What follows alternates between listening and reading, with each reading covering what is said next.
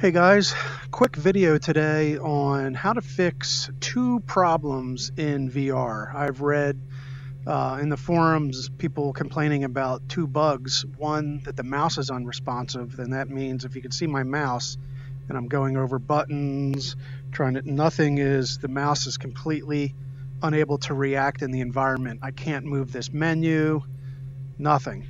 So one, how to fix that, and the simple fix for that is to get your VR remote, and all you have to do is pull the main trigger of your VR remote.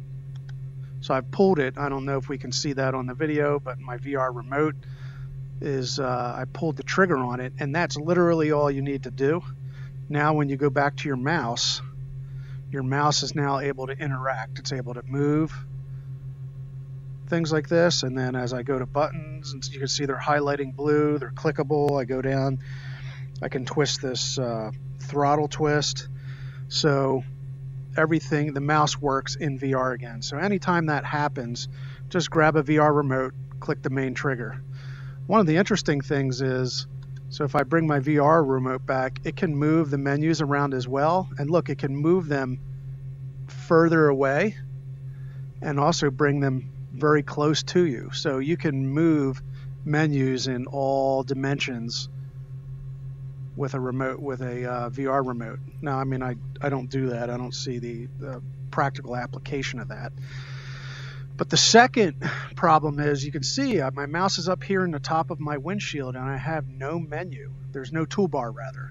So watch this. Now I have a toolbar. So how did I do that? I can make the toolbar show up and disappear at will.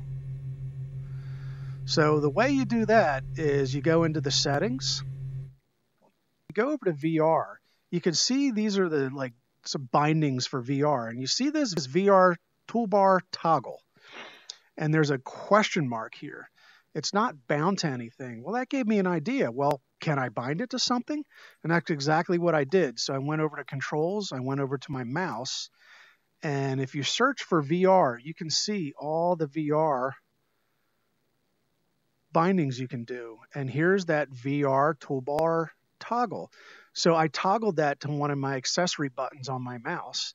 And I essentially just use that every time I want to toggle the toolbar on and off. I can do that. So now that's bound. And watch, my mouse is able to move that. Toolbar's there, toolbar's gone, toolbar's there, toolbar's gone. So I've basically bound that toolbar. So that's the two quick tips to help make your VR life just a little bit easier.